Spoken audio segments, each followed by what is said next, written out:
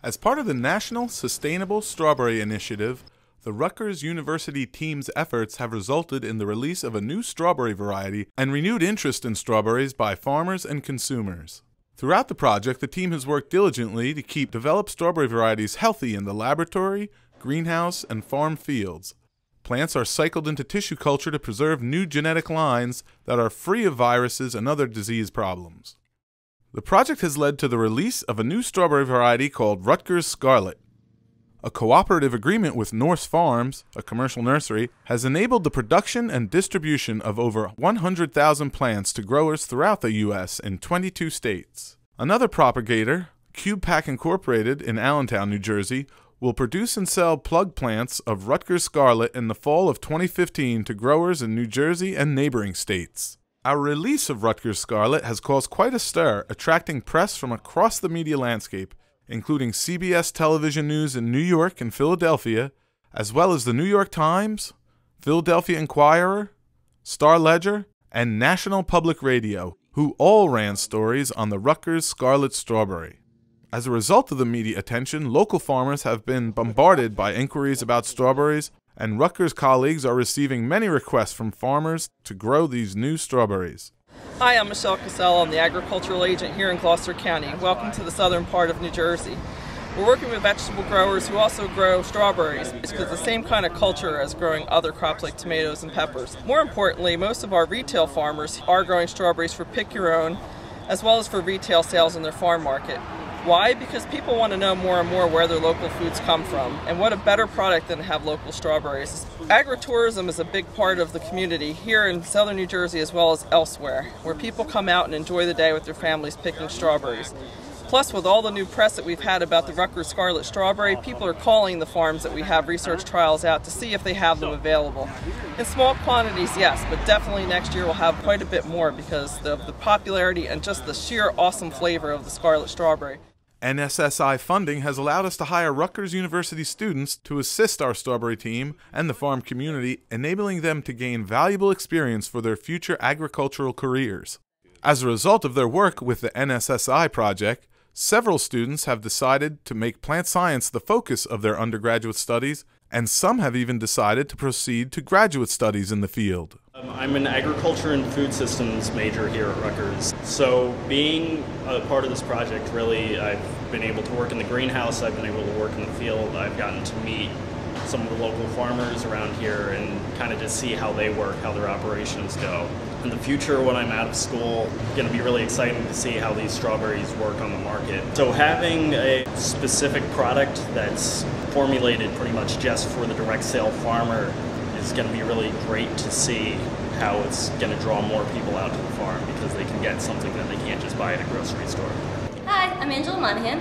I'm a student here at Rutgers. I'm an agriculture major. I'm working here in the greenhouse with the strawberries because I've had previous greenhouse experience.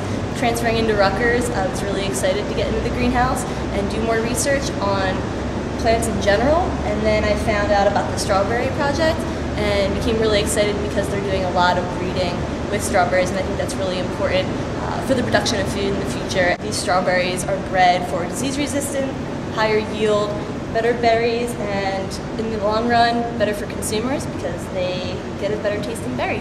My name is Steven Yakubiec. I'm a Rutgers School Environmental and Biological Sciences senior, and I was drawn to the Strawberry Project because it allows me to take data both in the field and collect data in the lab, which can further my studies at a research university like Rutgers.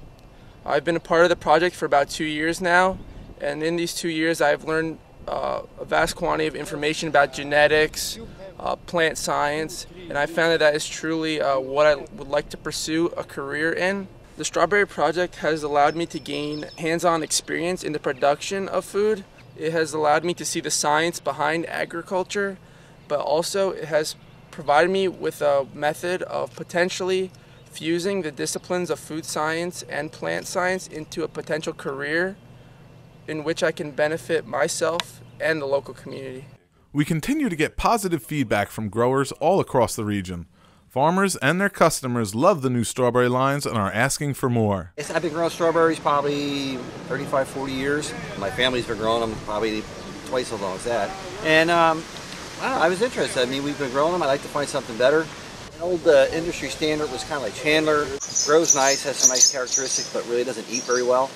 Dr. J was retiring, so before he was going to lose all his plant material, obviously what Dr. J developed was from the eastern varieties. You know, it's like a kid in a candy store. If you go in and you really like something, you're going to come back. So, which is good for me because people come back to pick more strawberries.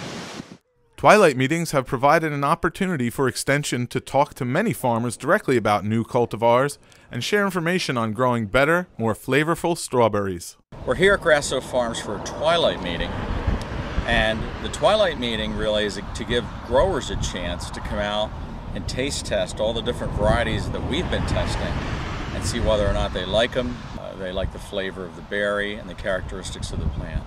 So we're going to be walking through the fields with the growers. We're going to actually do an informal taste test with them to see how they like our new Rutgers varieties compared to what they typically grow down in this area. Matt Duffield, Duffield's Farm, Sewell, New Jersey.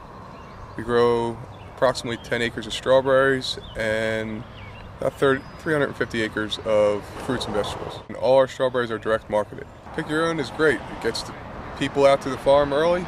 It's not how it used to be. People used to come and pick flats. Now it's just an experience. But it's still good to get the people out on the farm seeing what we do.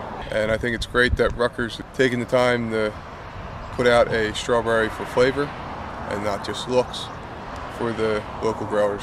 Hello, I'm Marilyn Grasso, and I run Grasso Girls Farm Market. I'm a third-generation farmer. This is my daughter Erica. She decided to remain on the farm. We have a farm market, and when Rutgers approached us about putting in a trial plot of strawberries, we were more than happy to jump at the opportunity. That was in September, so jump forward to this year. These berries are ready, and we did a taste testing, and they were amazing. There was so much press that people were coming wanting these strawberries. Calling we tried to tell them it was nonstop. just a trial plot. You know, we'll try to have more next year. But anyway, it was just such a positive experience. It generated so much for our stand. Well, we had people that came from like an hour and a half away. They came here to try these Scarlet strawberries. I actually had an 85-year-old go out there and pick strawberries because I told him I didn't have any in here. So he went out and picked like 6 quarts for himself, and he was so happy. Rutgers Strawberries has kept us so busy on the farm. We woke up at 3 a.m. this morning, so That's I why we apologize look like this. Yeah, for looking this terrible. We don't normally look this bad. Several farmers have asked whether the new varieties might require less fertilizer than commercial standards. This prompted our on-farm studies of the nutrient needs of strawberries. We are utilizing new technology in the XRF meter to analyze soils, leaves, and fruit, obtaining a clear picture of nutrient content and the nutritional needs of each strawberry variety. We would like to thank the Walmart Foundation for funding the National Sustainable Strawberry Initiative, which was administered by an outstanding team at the University of Arkansas. We are also grateful for the efforts of Dr. Gojko Jelenkovic at Rutgers University, whose research was the foundation of this project. Dr. Jelenkovic focused on the initial plant breeding aspects of the project. Whoever does breeding work, they do for the good of people. There was a program in the experiment station for fruit improvements, and strawberry was one of them. We used to do crosses, but produce 100 seedlings, 150 seedlings. When we got serious about the breeding, 1 year we produced over 10,000 seedlings.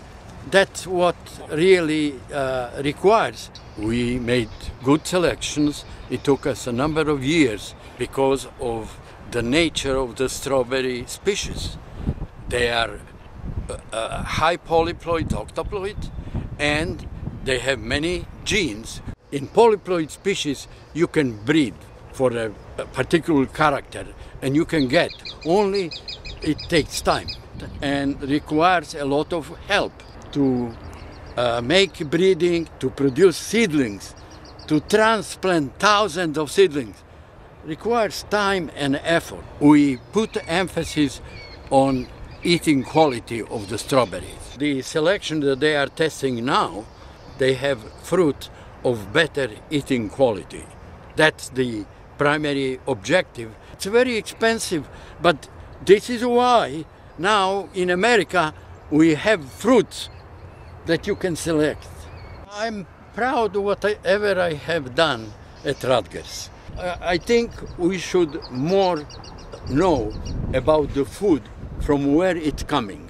Professors Bill Lubick and Peter Nietzsche led the greenhouse and field research, as well as the on-farm field trials. Our team included other Rutgers colleagues and local farmers who helped select the newly developed Rutgers strawberry varieties. These varieties are now being grown and distributed throughout the region. Thank you, Walmart Foundation, for making the NSSI initiative possible. Thanks to NSSI funding, there's a renewed interest and excitement about growing strawberries in our region.